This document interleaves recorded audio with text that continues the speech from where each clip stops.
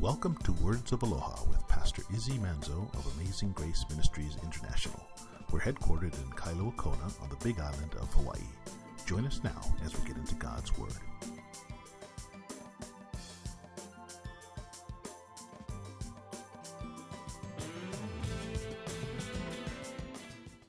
Lord, we thank you for this day that we can come before you, that we thank you for your love for your people. We thank you that you can speak through Pastor Izzy to each one of us. So we ask now that you send your Holy Spirit.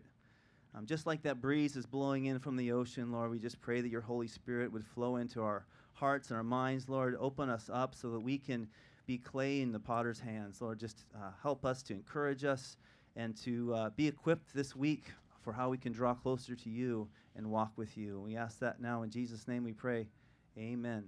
Amen. Well, good morning, guys. Would you open your Bibles to 1 John? This morning we're going to be looking at chapter 4, the last couple paragraphs of the chapter. 1 John chapter 4, we're going to begin with verse 15 this morning. And it reads like this: whoever confesses that Jesus is the Son of God, it says that person, it says, has God abiding in him. And it says, and he in God. God abiding. Abide means to what?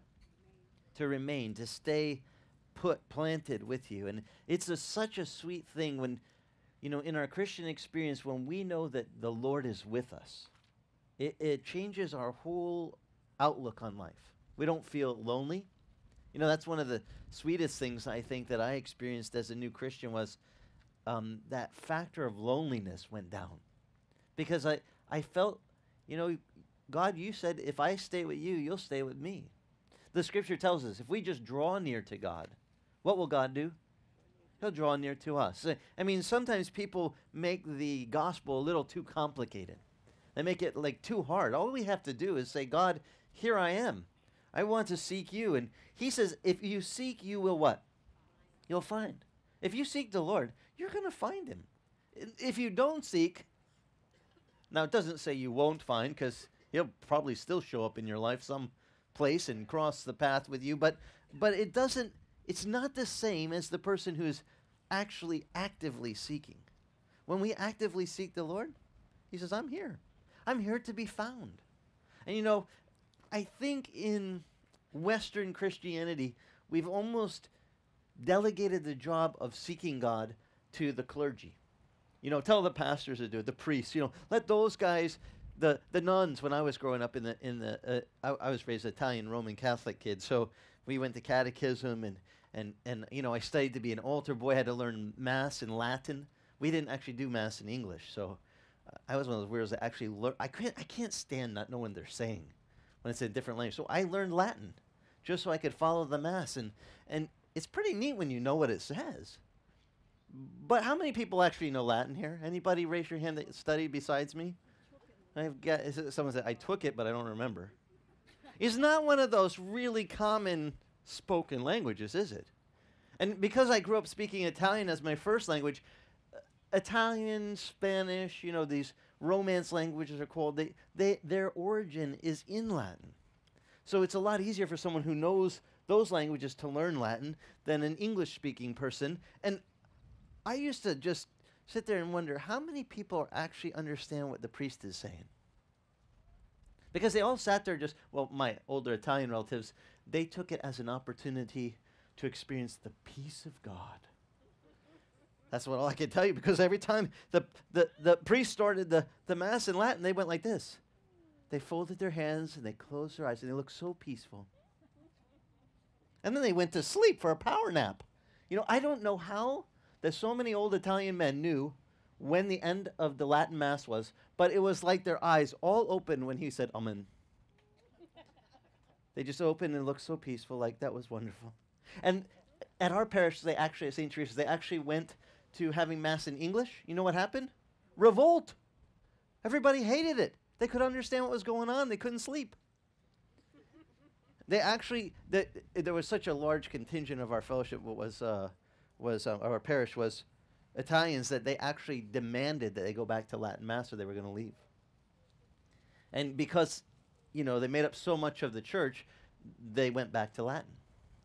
And I watched the older guys go back to sleep. And do you think that's really actively seeking God? You know, is that what he's talking about when you seek me, you'll find me?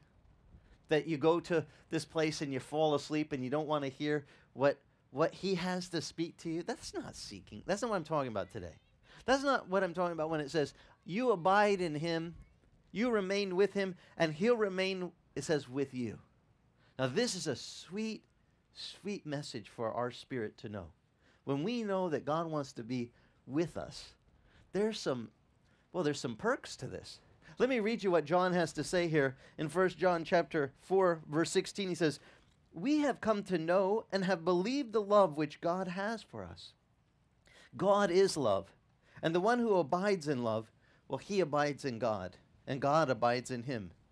By this it says love is perfected or made complete with us, so that we have confidence in the day of judgment, because as he is, so also are we in this world.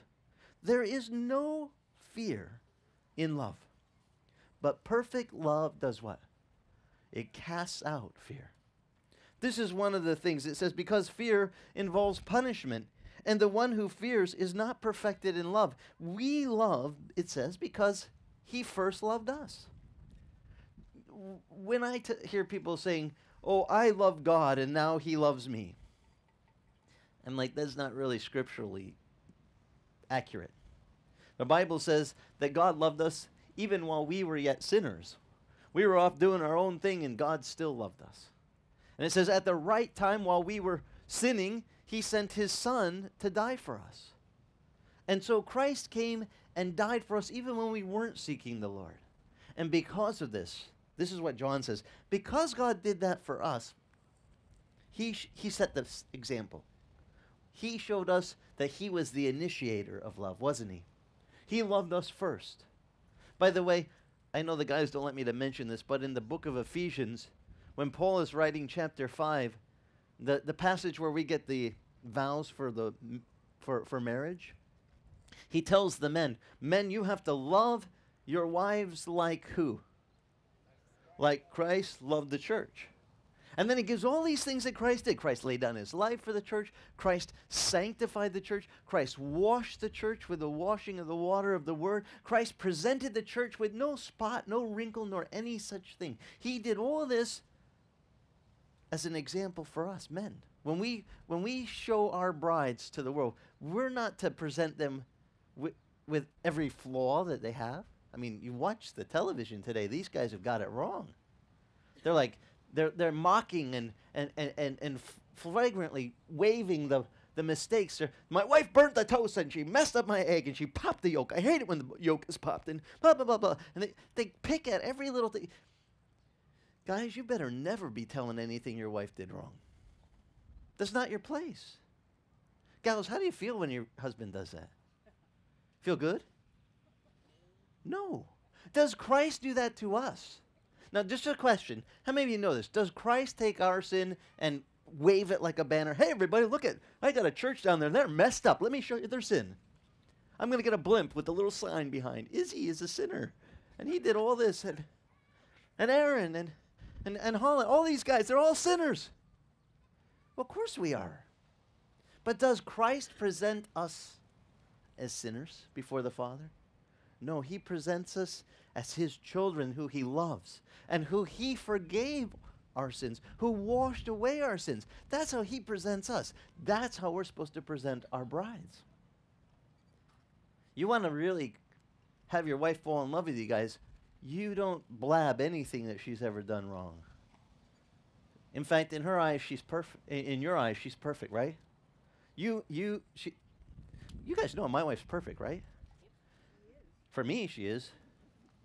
None of you can have her either. I learned this one from the Lord. I was just teaching the kids the 10 Commandments on Friday, and you know the first commandment says that the Lord our God is a what? A jealous God. And he tells us, how many gods should we have before him? None. So I tell everybody, look, I'm a jealous husband, and she'll have no other husbands before me. I mean, this is it, you know. We're married for this. This is something that when we realize this relationship, what God has for us, the more we learn of God's love toward us, the more we know how to love one another. It's just the way it goes. It says we know love because, verse 19, he first loved us. You want to know how to love someone? Look at how God loves you. Unconditionally. He doesn't love you and say, I love you as soon as you get it together. Boy, what a mistake that is. How many of you have met people who said, I'll go to church once I get my act together a little bit more? Are you supposed to get it together to come to God? Or come to God and let him get you together? Because the scripture doesn't teach, all ye who have got it together, then you may come to church. This is not a museum for the righteous. This is a hospital, I tell people, for the sick. Because I have the great physician. I work for him, Jesus. Isn't he called the great physician? Can he doctor up any problem we have? Whether it be in a heart that's brokenhearted. Can Jesus mend a broken heart? Can he fix somebody who's struggling with their faith? They feel a little bit weak in the faith. Can he strengthen their faith? Can he take someone whose mind is having trouble focusing? Maybe they're fragmented in their thinking. Can he restore a mind? How big is your God? Mine can do anything. I mean, you read about him in the scripture, and they bring to Jesus people possessed. He doesn't go, oh, can't do that one. I do everything else. I can heal lame, blind, sick. I can even raise the dead, you know. It's funny how we put limits on God that God didn't put. It's in our own minds. We think, I'm not sure if he could do this. But I'm here to tell you, he can take care of every problem we have. And because of a God that loves us so much, because he showed us that love by giving us his son, he says, now we know how to love one another. Now let me show you what John says about this love. He says in verse 20, if someone says, I love God, but he hates his brother, well, it says he's a liar. For the one who does not love his brother whom he can see, John says, cannot love God whom he has not seen. And this is the commandment we have from him, that the one who loves God, what's God's commandment? If you love God, what should we do? We should love our brother also. If you say, I love God, but I hate that person over there, you're not walking in the love of God. God wants to do a work in you. He wants to replace that hate with his love. Now, his love has some perks. Some beautiful perks. I like the one in verse 18. It says, in his love there is no fear. Because perfect love, God's perfect love, casts out fear. Now this is a kind of a peculiar one for me to explain, because some of the passages in the Bible use the word fear, and it causes some confusion. I've even had kids tell me, but doesn't it say we're supposed to fear the Lord? And yet God's love casts out fear. I said, wait a minute. It's English is a little confusing sometimes. They use the same word with many meanings. Yeah, and even you got to know the context to actually know what they're trying to convey. The best way I can explain it is this. I learned, in fact, what I shared with the kids about the how many of you learned the 10 Commandments? Had to study those when you were a kid? Over and over. We used to have them on the wall at the parish. They were right up there. Now, just to let you know, in Hebrew, the 10 Commandments are much easier for my brain to remember, because in Hebrew, the 10 Commandments, the tablets, are separated 2 tablets. You guys have seen it, right? 2 tablets that they have for the 10 Commandments. And in Hebrew, though the words are longer for the first 4, they fill up they read from right to left, not left to right. So the right-hand tablet only has 4 commandments. They have a little bit more wording to each one. The left one has kind of shorter verbiage, except for the very last commandment. It's got a full paragraph in Hebrew. And it fills up the other side. So 4 on this side, 6 on this side. I know it's going to mess with some of you because you've got used to seeing the American picture, right? 5 and 5, and you think that's the way. Don't do that. It's harder for your brain to remember. Because if you know how the Lord laid it out. By the way, who wrote the first original tablets? God, right? On the mountain. God is the one who put the first tablets out. So I'm pretty sure he knew what he was doing when he put 4 on one side and 6 on the other. In fact, I know why, because if you study them, this is, by the way, for those of you like students of the word, you can look these up in Exodus chapter 20. Start at verse 3. It says, "For I am the Lord your God. I am a jealous God, and thou shalt have no other gods before me." First commandment. How many gods do we get? One. That's it. Second commandment. You should not fashion any image, any graven idol of an image of things above in the heavens, the things on the earth, or the things beneath the earth in the sea. You can't, carve a little birdie or critter down here on the earth or some fish from the sea and worship that. That's called an idol. So, in growing up, we knew this one. Number 2, don't have any what? Idols. No idols. Third one. Do you guys, I'm sorry if I'm doing this, but I want to show you something about the commandments that help me explain this fear thing, but I got to do the quick run through for, if you don't mind. Just look at Exodus 20. Let me just show you so that you can see these things. You can put little highlight markers, and I'm going to put the first 4 of them together so that you see something. Hopefully you'll catch it. Now some of you already know. Don't give it away if you already know this, okay? Because this is for some people, this is exciting. They get to see something maybe they didn't get to learn in Sunday school.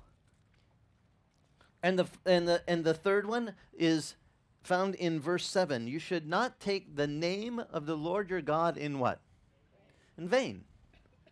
Notice you don't yell out his name, and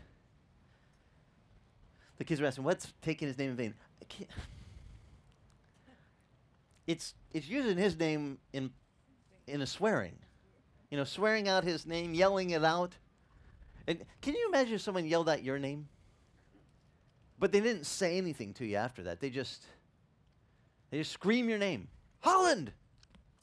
And Holland looks over, yes. Our brother here, Holland, that was handing out the Bibles this morning.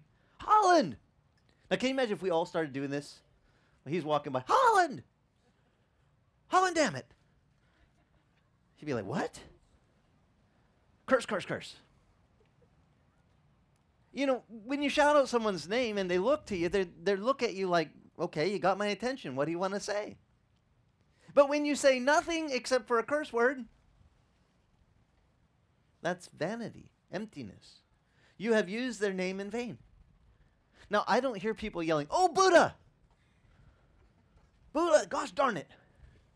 No. Muhammad!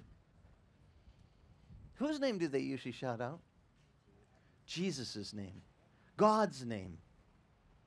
And the Bible teaches us the third commandment is, thou shalt not take the name of the Lord thy God in vain.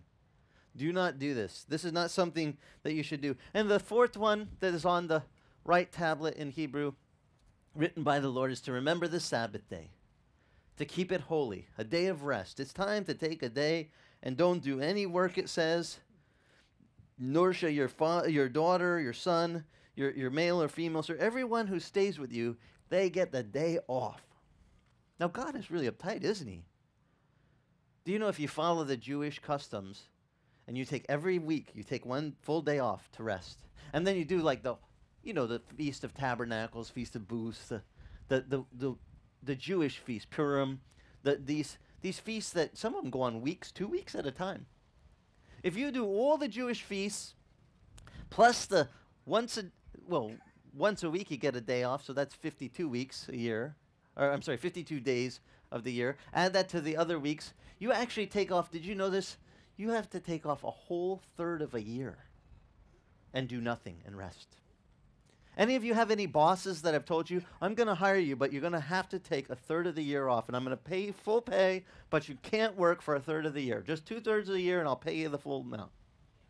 Anyone had that happen? Do the Jews still do this today? Do you know this? Yes. In Israel, they do.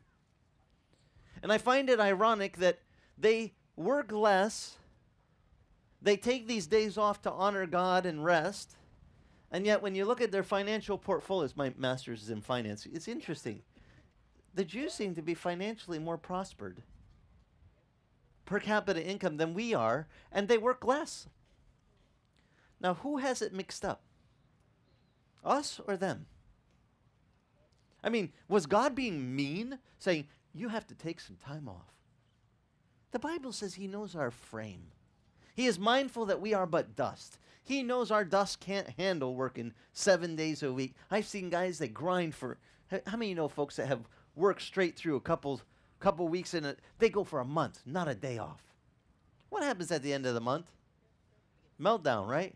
Crisis, physical illness starts setting in. Things go wrong. Our bodies were not made for it. Now, God isn't being uptight. He's trying to give you every week a day to reset that spiritual reset button in your spirit. You need a little refreshment to keep you going. Now, the reason that these first 4 are grouped together on the right tablet, to me, are very obvious, because I've studied them, of course. Cheating, that helps. Because the other side starts off with the very first commandment on the other tablet. The left-hand tablet in Hebrew is commandment 6, to honor thy father and thy mother. Right? What happened? That this is an interesting one. This is the one that it says is the first commandment with a promise. If you honor your father and mother, what happens to the length of your life? What happens to your length of days? This is the first commandment with a promise. It says you will have your days prolonged if you honor your parents. God will give you length of days. He will extend your life. He will prosper you. The next one, most of you guys already know, number 7 in the list. Thou shalt not what? Murder or kill. The next one, thou shalt not commit adultery. The next one, thou shalt not steal. And the last one, second to last, thou shalt not bear false witness. Or we were taught, as Catholic kids, thou shalt not, what? 3-letter word? Lie. Not good to lie. And the last one, thou shalt not covet. And this is the one written out in the Hebrew that actually tells us not to covet anything that is of our neighbors. Nothing in their house. It says you don't covet your neighbor's wife. You don't covet your neighbor's male servant, his female servant, or his ox, or his donkey, or anything that belongs to your neighbor. You're not to covet anything that is your neighbor's. Not their relationships, not their possessions, not anything. God gave that to them. That's what they need. Or maybe I taught the kids this. You have to be careful. Covetousness can lead you to a whole bunch of the other sins in the list. If you really want something that someone else has, what's our natural mind start doing when we see something someone else has and we want it?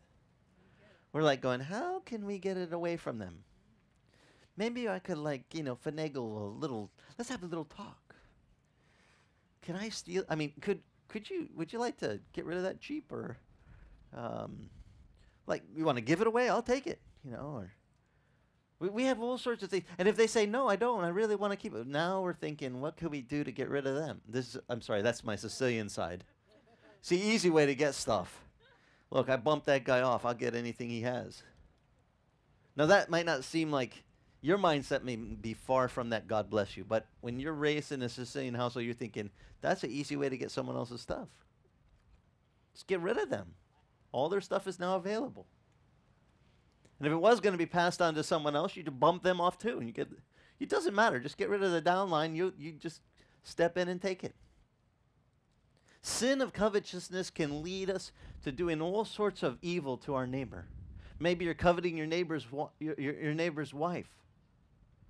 There are people that have gone to great depths of sin because they coveted their neighbor's wife. Yeah, King David did that. And he wound up not only sleeping with Bathsheba, but then covering it by taking Bathsheba's husband and putting him to the front of the military battle and having them withdraw. And actually, it's indirect murder, isn't it? What he did. He murdered Bathsheba. Uriah was his name. A faithful man, just because of his sin in his heart. Now these are things, all of these things on this side of the tablet, from honoring your father and mother, to not stealing, not lying, not all of these things, not coveting. These all have to do with what I call our relationship on the horizontal plane. Our relationship between one another down here. The first tablet have to do with our vertical relationship between us and who? God, our maker. It's the vertical relationship the first 4 commandments deal with. And once you know this, you won't ever forget it. Someone's trying to fool you on which one's on which side of the tablet. You go, wait a minute, does it have to do between me and God? Like the Sabbath thing. Why do we need a rest? Because we need a spiritual what?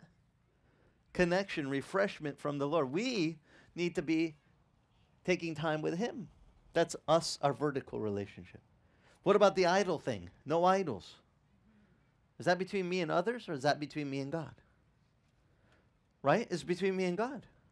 You won't ever forget this once you know how they're separated. They're separated, one tablet dealing with everything you do down here on the horizontal plane, how you deal with other people, not to lie with them, not to lie to them, not to commit adultery. That's not lying with them. You do anything on this horizontal plane. That's the whole left-hand tablet. Now, the reason I point this out is in Jewish culture, when Jesus was tested by this attorney, he came to, he said, this lawyer, what's the greatest command in the scripture? And Jesus said, well, how's it read to you? Anyone remember the lawyer's response? The young man in Mark, he says, Matthew, I believe, also records this for us. I'm not sure it tells you he's an attorney there, but I think it's over in Mark. You can look that up for me. He says, well, it says we should love God with all our heart, mind, soul, and strength, Leviticus. And we should love our neighbor as we love ourselves, right? And then Jesus says, right, this is what you do in that game where they get it? Right on, you got it, on the nose. Perfect. He goes, go therefore and do it. And he goes, well, who's my neighbor? Says, wishing to justify himself. He wanted to know who's his neighbor. We studied that. He gave him the whole parable of the Good Samaritan, told him about the Samaritan that took care of the guy that fell into the hands of the robbers and proved to show compassion. And then he told that man, he said, you go and do likewise. Now, I don't know if you picked up on this, but the greatest command is basically a boil down of the 10 Commandments. The first side of the tablet, you to God. Love God with all your heart, all your mind, all your soul, all your strength. The second tablet, by the way, if you love your neighbor as yourself, would you lie to your neighbor if you love them as, would you want someone to lie to you? Would you? It covers every single one of the 10 Commandments, by the way. Love is the fulfillment of the commands. So he makes it really simple. John, when he's writing this to us, he goes, guys, this is the commandment that we have. That the one who loves God, okay, that's the vertical. How many love the Lord? Raise your hand. Let's see. Oh, man, we got good. And then all we have to do now to fulfill the whole rest of the deal is you love God, and then every one of you that loves God has to love who? His brother. Look around. You think, I didn't want to love that person. I didn't come to church to love them. I just came to hear about God. Sorry. It's a package deal. You can't say, I love God, but I don't want to love the people he's put around me. You know what? We need love. This culture is so dysfunctional. I'm really glad I grew up in an Italian household. See, in an Italian household, you grow up, you wake up in the morning, and the first thing you hear from your parents is how much they love you. You never hear, and you go around other relatives and friends, and they're always, as you walk in, there's these we used to have a greeting line when we went to go see the relatives to get together for a holiday. You open the door, and there they would hear the car coming, and all the relatives that were already there would jump up and get to the door, and it was always by, how do we call it? I'm trying to think in English. The patriarch, the matriarch, the oldest going down the line to the youngest, they get to go first, the oldest. So you come in the door, there's your grandma, Nonna, and Nono, you get a hug and a kiss. And then and Sia and Sio, your uncle and your aunt and your uncles, and they hug you and they kiss you and they pinch your cheeks a lot. Okay, I mean, I'm sorry, but if you're not used to that, you probably freak out a little. But because by the end, they turn all red because they really dig in sometimes, Que bello, and they shake your cheek a lot. And by the end, and by the end of the line, you go through 15, 20 relatives. That's just if you got there early. Okay? And you know, the later you come, the more there's going to be. And you're going to get really, by the end, you'll be like, whoa, red everywhere. And you're also going to have, like, kiss from Sia here and Nona here, lipstick here, on the head here. You know, when you're little, it's all over the face, man. And you get to the end of the line. You can smell your aunt's perfume on this shoulder, your uncle's cologne over here. You know, you got kiss marks all over. You don't get to the end of the line and go, man, I don't feel loved. You go running out, and it's so weird. It's like, we didn't go, oh, yuck, let's get that off. It was like, I'm loved. Now, is it good for a child to know they're loved? Yes. And our culture is so dysfunctional at even just saying to someone that you love them. For some people, I know they didn't grow up with this because it almost takes them by surprise if I say, oh, I love you, praying for you, you know. I'm hanging up at the end of the conversation. Okay, I'll be praying for you. Love you. Talk to you later. And they're like, I don't know what to say. Now, if you say to an Italian, you know, the end of the conversation is coming and you're saying your goodbyes, ciao, ti amo. They don't go, ti amo is, by the way, I love you. They don't go, they go, ciao, ti amo. Anch'io means also. It's just like common to just say in parting, you know, love you. In Hawaiian, we say aloha. What does aloha mean? Hello, goodbye. Somebody think? It's love. We were made for love. We were made for love from God, and we were made for love to our brothers and sisters, to love one another. And if we don't abide in that love, here's what happens. When we stay in that love of God and we love one another, there's a beautiful thing that begins to happen in our lives. He says God in the scripture, God is love. And God wants to be with you. His love will be with you. Now, this thing about perfect love, God's perfect love, how much fear does it get rid of? All of our fears. Do you remember in the Psalm 23, that beautiful psalm? It says, yea, though I walk through the valley of the shadow of death, I will fear how much evil? No evil. For thou art what? With me. I'm here today to proclaim to you God wants to be with you so that you don't have to be afraid. His perfect love will cast out all fears. You walk to the valley. That doesn't sound like a good stroll, by the way. The valley of the shadow of death. Anyone here going, yeah, that's great. Let's go for a stroll. No. But in the valley of the shadow of death, God says, I will be with you. I'll never leave you, Jesus said. I'll never forsake you. I'm with you to the ends of the age. This is like the greatest comfort. Now, because of some other scriptures, and I love teaching kids because they're right quick to pick up on these things. They say, but doesn't it say something about there's one that we're supposed to fear? And I said, you're right. That's in Luke's Gospel, chapter 12. And it's, by the way, written by Jesus. The one we're supposed to fear, he says, don't, in verse 4, Luke 12:4 says, I say to you, Jesus said, my friends, do not be afraid of those that kill the body, and after that have no more power. There's nothing else they can do. You think, what? Don't be afraid of those. By the way, if you studied psychology at all, I had to do this one of those mandatory classes. What is the greatest fear that all fears are rooted in, according to psychologists? Some of you already know this. You had to take the class too. What is the universal common fear of all men? Fear of what? Death. And in that they say all fears are branched from that fear. Like fear of heights.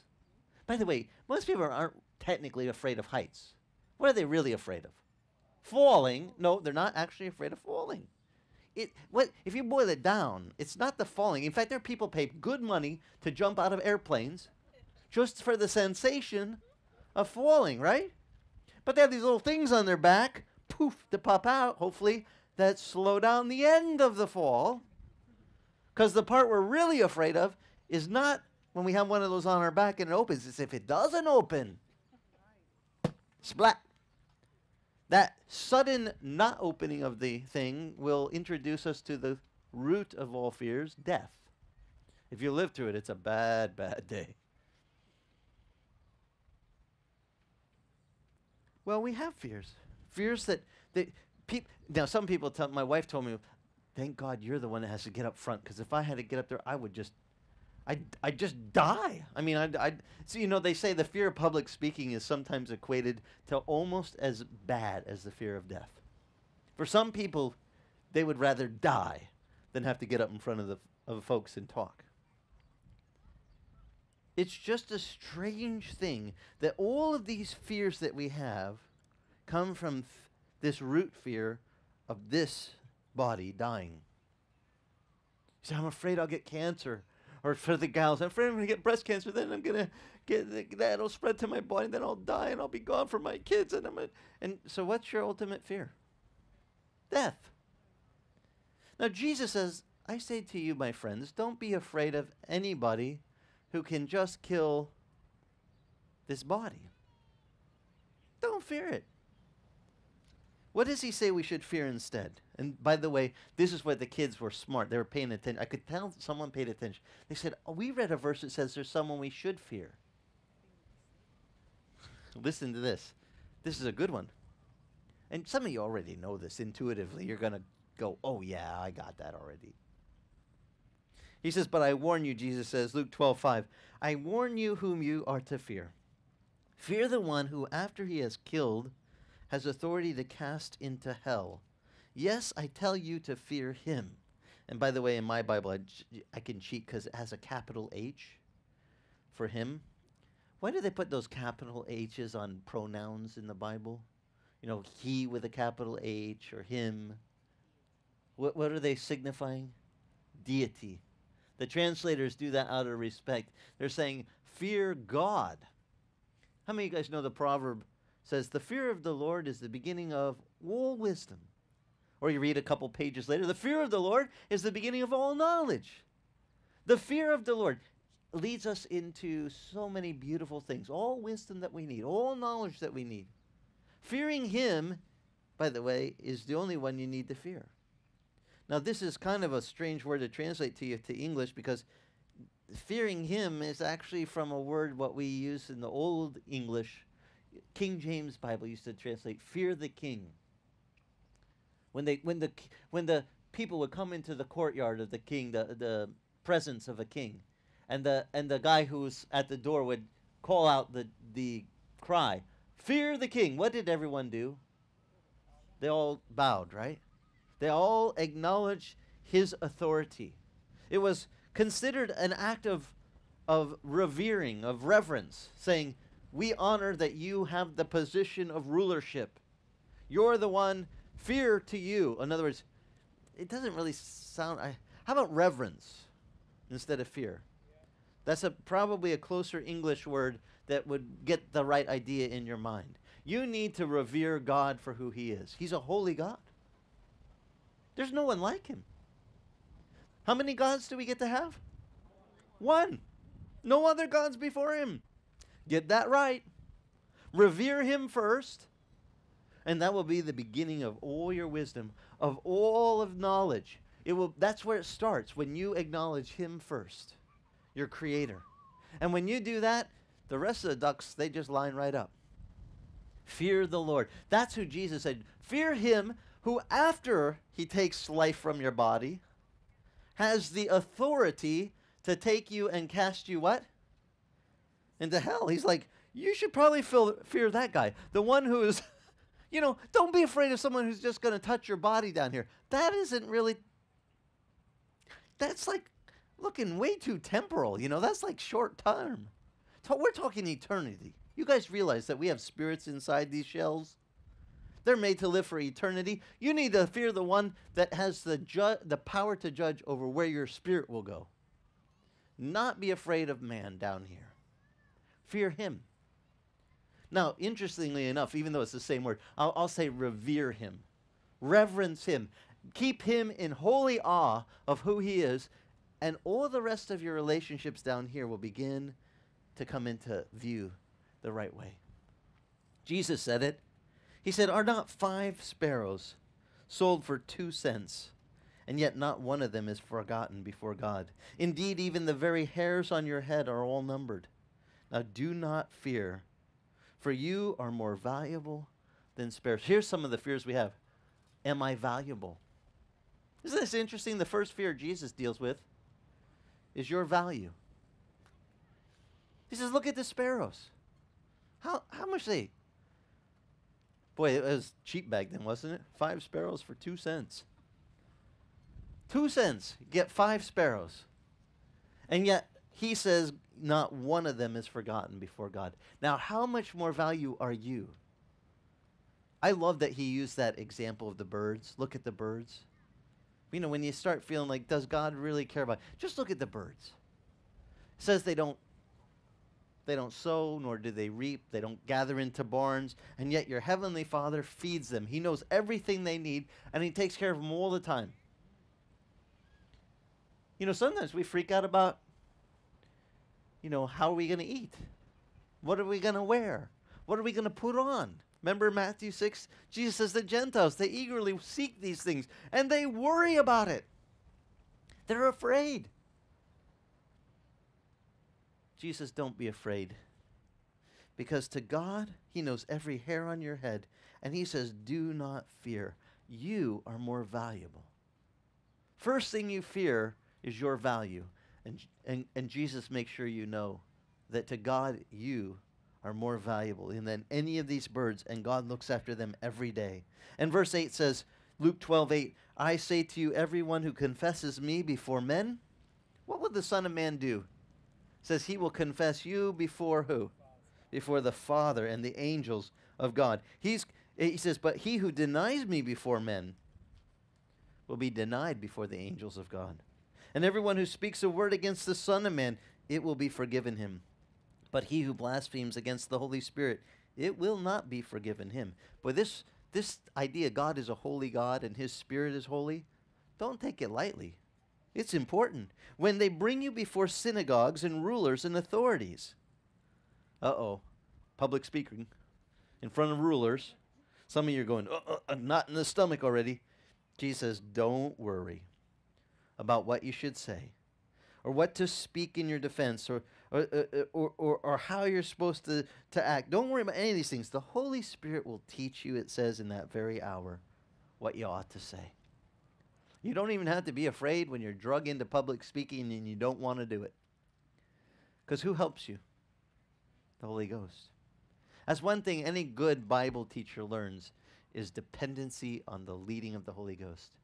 Because you could have a message, that you studied and prepared, and you get there and you look at the audience and you're like, Lord, I was going to do the whole, come to Jesus and I'm preaching to the choir. They're already all Christians. It doesn't really work. And he's like, yeah, you weren't listening last night. Glad you finally opened up your ears. And Jonathan, does this ever happen? The Lord changes your sermon all the time. One of the things is he's God. And he has his Holy Spirit, and it's real. His Spirit, that's one of the signs John said that we would know that he is with us. It says, because he gave us his Spirit. And his Spirit can teach you things. He can lead you. He can guide you. I've said this before, and I know it's not popular to teach in a culture where everybody wants, how do I say this tactfully? They want I know people that say, listen, I'm going to put money in the box, the tithe box, Pastor, and you go talk to God for me. And then come back and give me his answer, because, you're kind of like this with him, and you could do it for me, and I'll just give a little money, okay? And I think, wait a minute. Am I supposed to go to God for you, or am I supposed to tell you to go to God direct? What's the Bible teach to do? Now, I'm not saying what does men teach as traditions in churches. Go boldly. Yeah, that's right. Hebrews 4:16, let us draw near with confidence unto the throne of, what's it called? The throne of what? Grace. That we might receive grace and mercy in our time of need. The author of Hebrews says, let us draw near with confidence. Every one of us, not send the pastor and have him come back and tell you what God said. That's not scriptural. I know because raised Catholic, we were told, give money, let the priest do the job. He'll come tell you if God has anything important to say. Otherwise, just tune in next week. And you know the bummer about that was, it made me feel far away. I didn't feel like I was connected to God. I didn't feel that thing what John is talking about where I abide in him. I remain with him and he remains with me. I felt like the priest was doing the remaining and I was just floundering. And that's not scriptural. God wants you to draw near to him. He wants to draw near to you. He wants to be with you. How many of you know the Lord is with you? Right now, you know that God is with you. Is that a good feeling? And how many sermons have you heard about God being with you? You know, over the years. Think about it. You ever hear a preacher really drive home the point, the Lord is with us? Does it ever, by the way, for those of you that have heard it, who's heard it more than once here, that the Lord is with you? More than 5? 10 times, maybe. 10 messages? Sad that you haven't heard it at least 10 times. Because I don't know about you, but every time I hear the Lord is with me, you know, I get that reminder. What's that do to my fears? They go away. When he abides with me, his perfect love does what to the fear? Drives them away. Whatever fear it is. He just his presence with me makes the fear dissolve. And I got to tell you the truth. It's really probably something spiritually. Maybe we should have, well, the only reason I say this is maybe we should have at least one day a year appointed to preach this message that God is with you and that his love casts out fear, just as a reminder. In fact, I submit to you, we probably need it more than once a year. You know why I say this? Because there's a phrase that's used in the scripture, do not be afraid. Fear not. Do not fear. In Hebrew, it's all from the same 2 words. But it gets translated loosely in different passages to different phrasings. But it means, look, does it say the same thing to you? If I say, fear not, do not be afraid, you know, to me it's the same thing.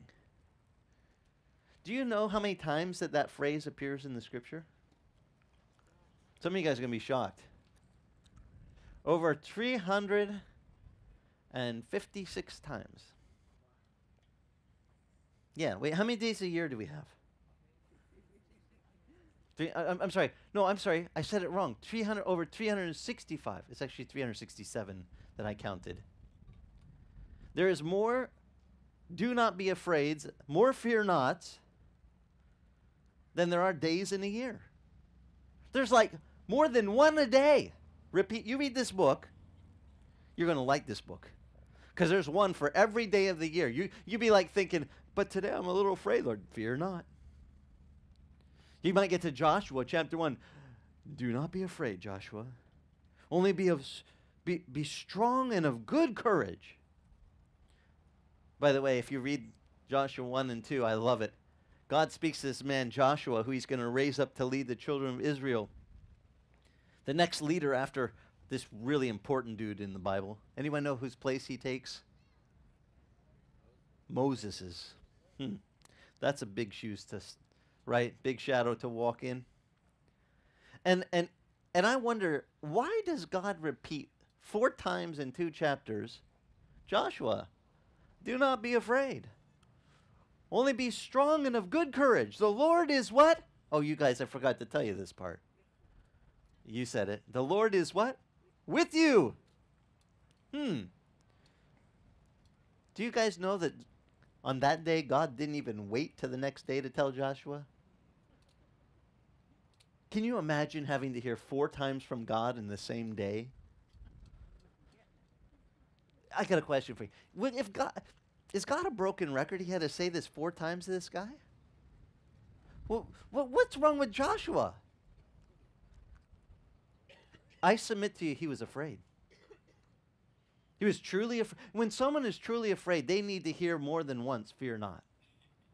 They need to hear more than once, the Lord is with you. They need to hear more than once, don't be afraid. God is with you. Now, you might be speaking this to one of your friends, and they're still afraid. Don't give up. You know, you might go a couple weeks with not needing to hear that, but then you might have a crisis, and you need it 4 or 5 times that day. I told you on average there's at least 1 a day. But some of you need 5 or 6 today. And that'll get you through the rest of the week. You need it to sink in. Sometimes we have to hear the same message, don't we? Till it actually, I call it, how far is the journey from in here, you know, goes in the ear to the brain, but it doesn't really sink down to this part. There's a difference, by the way, between head knowledge and heart knowledge. You know, when you know something up here, you might intellectually know it, but when it drops, this, what is this, the 9-inch journey, they call it, or something? 8 inches for some of you? From here down to here, when you go from knowing God is with me up here to God is with me in here, something happens to your fears. Your fears might dissipate when it sinks in. And I think it's the most, sometimes it just needs to be repeated. The Lord is with you. How many of you know that? Amen? Amen. Amen. The Lord is with you. Don't forget that, because when you know He is with you, though you walk through the valley of the shadow of death, you will fear no evil. You don't have to fear evil, because the Lord is with you. You don't have to fear feeling no worth, because to God you're more valuable than the sparrows. That fear will go away. You don't have to be afraid of going in front of people and sharing your faith. You confess Jesus before men, He's going to confess you before the Father. Don't worry about it. You're covered. There's a great confidence that happens when, you know, sometimes if no one has ever experienced this, the first time that you share that you have faith in Jesus, it might be a little scary. Can anyone remember when you first did it? You told someone, I became a Christian. And you might have been a little bit nervous about it. But as soon as you confessed Him before men, Jesus says, I'm confessing you before the angels, before my Father. I got you covered. Does that do something for your faith inside? When you know He's, wow, He's got me covered. Well, I want to encourage you. This part is so sweet. When we get this together, we just start acknowledging God for who He is. Our vertical relationship comes in line, and all of our horizontal relationships down here, they come into balance too. We love God and we love our brothers. And now all we got to do is just stay with Him. Keep abiding in Him this week, and He'll abide with you. And don't be afraid. Whatever it is you're fearing, just remember, we got a lot of fear nots in here we can use. I can pretty much find one for every situation. When someone comes to me, but Pastor, you don't understand. Well, I'm afraid of this, or I'm afraid of that. I'm like, oh, let me just show you right here. The more you know this book, you find out there's a fear not for everything we fear, isn't there? There's just one in the book that God knew our frame. And even though, how many of you heard this fear not message come up before? You know what? You might not need it for you today. Maybe God is just speaking it to you as a reminder, because who's God going to use? Maybe He's going to use Phaedra to tell one of her coworkers to fear not. Maybe He's going to take you this week and make you the one to help comfort and console someone else who's afraid. This is a message from His Spirit, I believe, to our spirits, so we would not be afraid. You know, people are calling me up lately, gosh, Pastor, don't you think with all this stuff in the world and ISIS and all this, it's getting scary out there? And what would Jesus say? Fear not. Do not be afraid. I'm with you even to the ends. Didn't He say this? Even to the ends of what? Of the age. Don't be afraid. If we're in, guys, I do believe we're in the last days. I don't know when the Lord's coming is. I hope, like I always say, I hope it would be at the end of the sermon right now. We got clouds. Lord, you could just blast the trump, part the clouds. We all go together. And for the rest of eternity, I'll be going, I told you, didn't I tell you he was coming soon? I didn't know when, but I knew it was soon. I could just, you guys couldn't stand me for the rest of eternity. I'd be like, I told you. What a great way to end the sermon. That was the exclamation point on the whole message. You didn't believe me, did you? Man, could be it. Guys, we really actually don't know how much longer we have. The scripture says today is an acceptable day of salvation.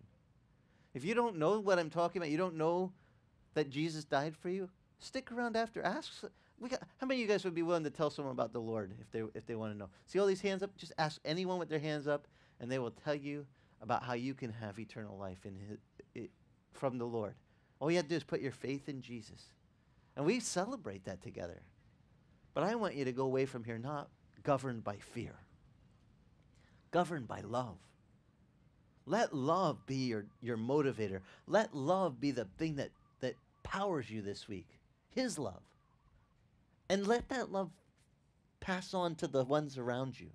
When you see them afraid, just say, don't worry. Don't be afraid. God is with us. Remind them of that. It will really help. I tell you, the impact we could have in our community if we would let God's love flow through us. You might even get bold enough to tell someone you're praying for them like I do, praying for you and love you. You're allowed to do that, by the way. It wasn't, this is my suggestion that you love one another, right? What was it? This is my commandment. Why don't you practice with me? Turn towards someone and tell them you love them in the love of the Lord. See, I'm getting you warmed up, okay? Do it again. That was really weak, you guys. I'm sorry. That was like, you can, there we go. Let's close with that thought. Father, we thank you for your love. We thank you that you can pour it out into our hearts, our minds. Lord, as we go from here, pour it out through our lives to the people you put us around. We just ask that you would fill us to overflowing with your love. And we thank you, Lord, for your love. And that love that casts out fear. We pray for anyone here who has fear that is crippling them, that's holding them back. Lord, pour out your love in their heart this morning that they could be freed from that. That we could go from here just celebrating your goodness, that you are with us. Lord, we ask that now in Jesus' name. And everyone that agreed with me said? Amen. Amen. Would you guys stand with me? Let's sing this song.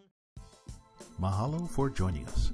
If you'd like more information about us, go to our website, AmazingGraceKona.com, and click the link to follow us on Facebook. That's AmazingGraceKona.com.